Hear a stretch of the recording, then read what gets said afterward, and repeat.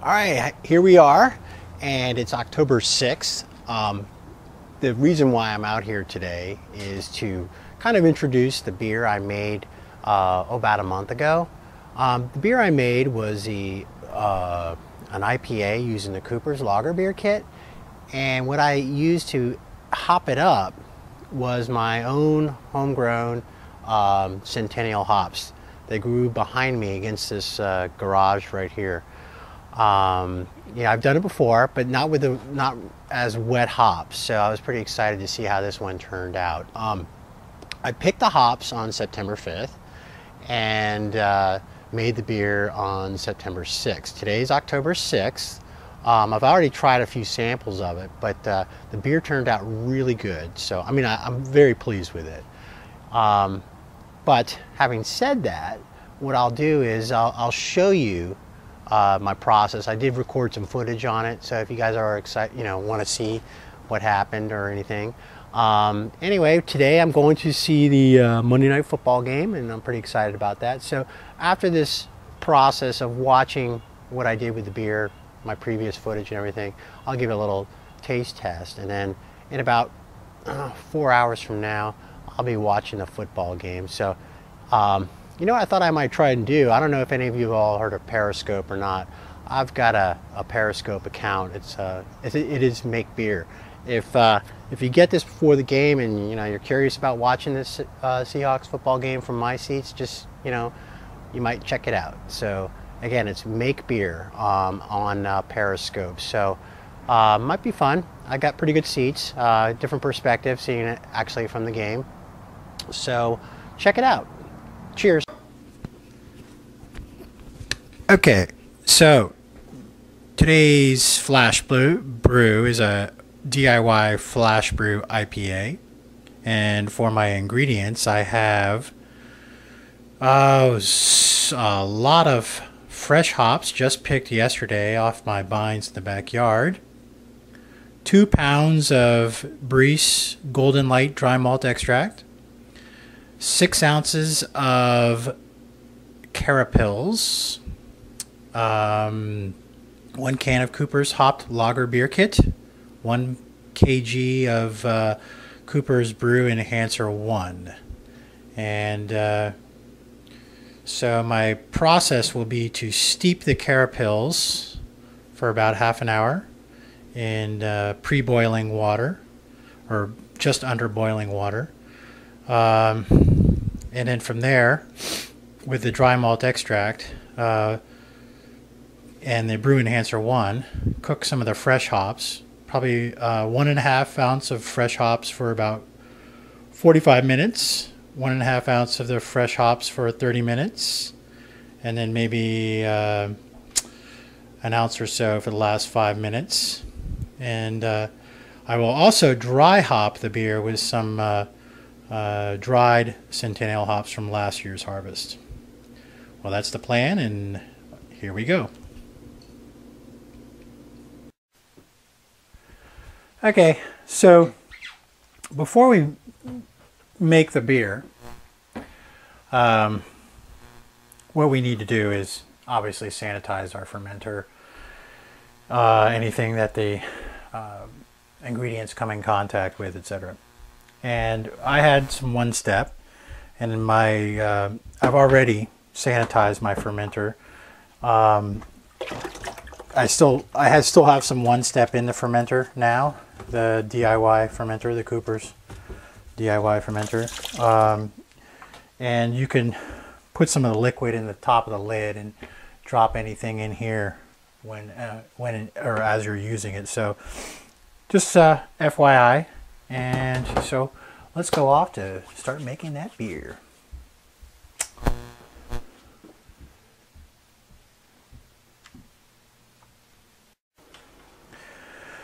Okay, so I got the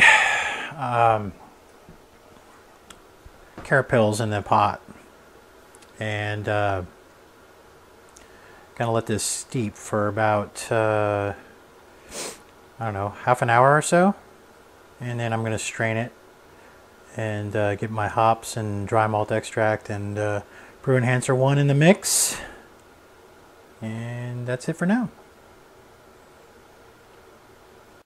Okay, so I just finished steeping the carapils and pouring it into another big stock pot, and then from here I'm going to bring this to a boil and add the Brew Enhancer 1 and the dry malt extract. Okay, so the first addition is the Brew Enhancer 1, and thankfully it's not a brick, it's pretty soft. So we're just gonna cut that, add it to the mix.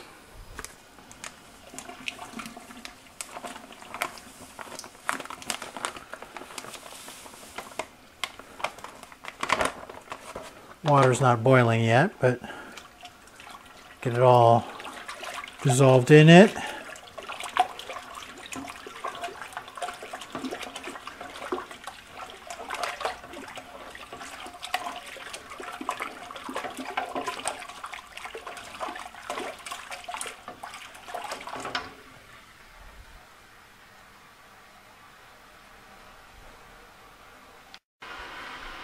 All right, and then I'm going to add the dry malt extract.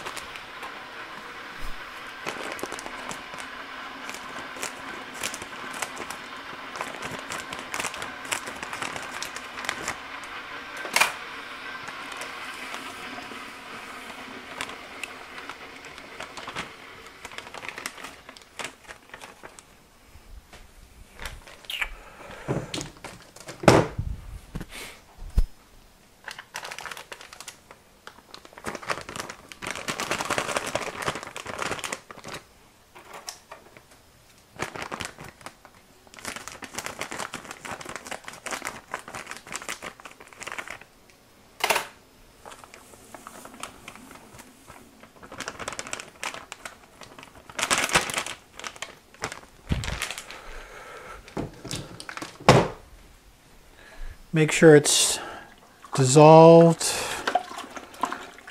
Dry malt extract clumps up a lot.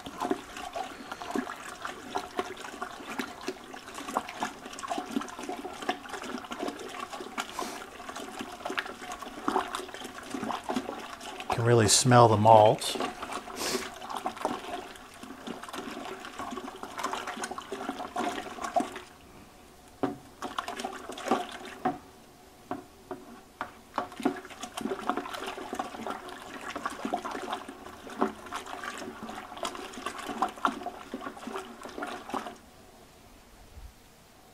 Okay, so what I've decided, I'm gonna use 2 ounces of the fresh hops. They seem to be taking up a lot of space, so I'm a little concerned about how much of the brew kettle they're gonna take. My plan is to take 2 ounces and add them every a quarter ounce every 5 minutes, and do this over a 40-minute period. So that would be 8 increments. And then I would continue boiling for another 10 minutes after that. So 50-minute total boil.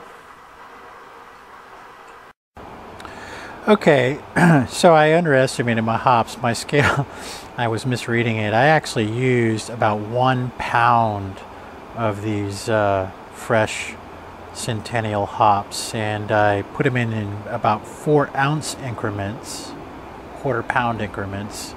But I only used 1, so 1 pound, so that was 4 increments of them. And I'm going to continue boiling for about another 10 minutes. And then what I'm doing here is I took the remaining hops and I'm putting them in my dehydrator. So I'll have stable hops for the future. I have some Centennial hops from last year, which of course I'm going to add dry hopping. I didn't want to wait and use fresh hops because they won't be so fresh when I dry hop. Alrighty. Okay, so I just poured the wort off through my strainer, and these are the hops. It's the water's just seeping through. So After this, I'm going to add the can of Cooper's Lager, and then top it up to 23 liters. Cheers. Okay, so here's the beer now, and it's tucked away. I filled it up to 23 liters, did a little sampling. Now the hopped beer kit, it actually had an expiration date of 2013, so it's 2 years, or not an expiration, but a best before. But I had been keeping it in a refrigerator for about 12 months or so. I don't think it's going to be an issue. And I used a fresh Safale yeast sachet.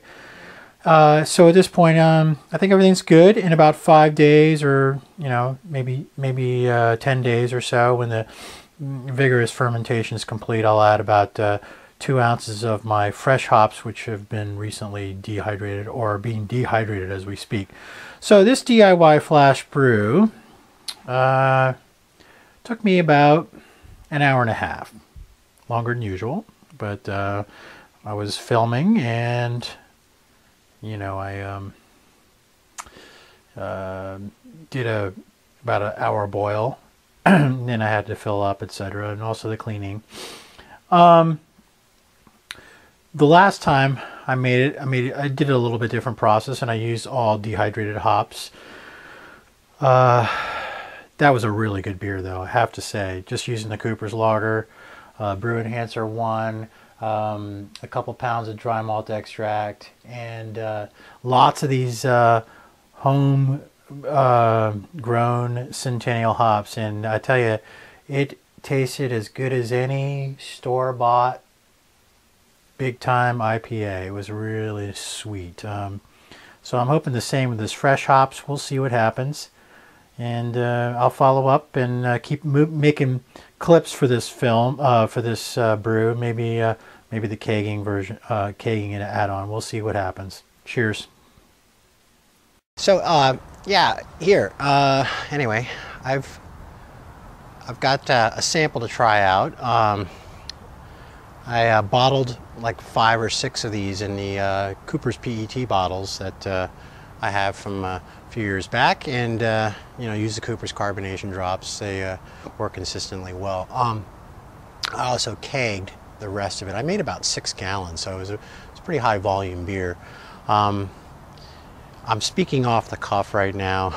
I think what I did was the Cooper's Lager beer kit. I used some dry malt extract, and I used Brew Enhancer 1. So it's a pretty it was reasonably high gravity beer. I'm guessing around 7 to 8% alcohol. And then tons of wet hops.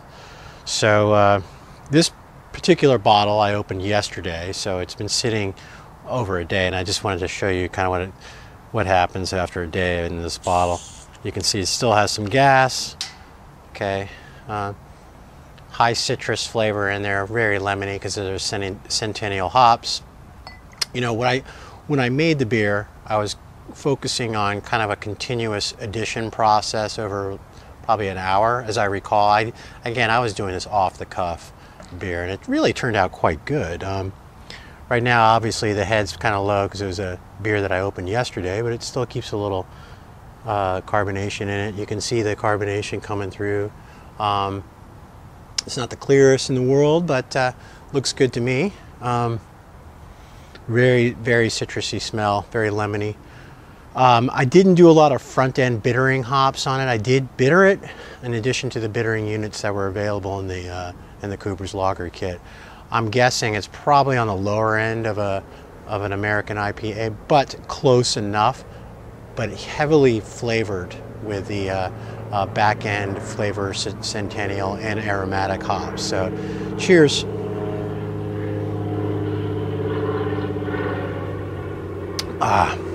Yes, very tasty. Really, I'm not a high upfront bittering taste kind of guy anyway. I like more of a refreshing style. So to grab the fresh hop flavor part is more important to me when I'm doing this style. Very good, actually. So anyway, like I said earlier, if you want to, you catch this video in time to see that my plug on the Periscope thing I'm going to do, maybe I'll be out there. Check it out. It's my Periscope handle is Make Beer.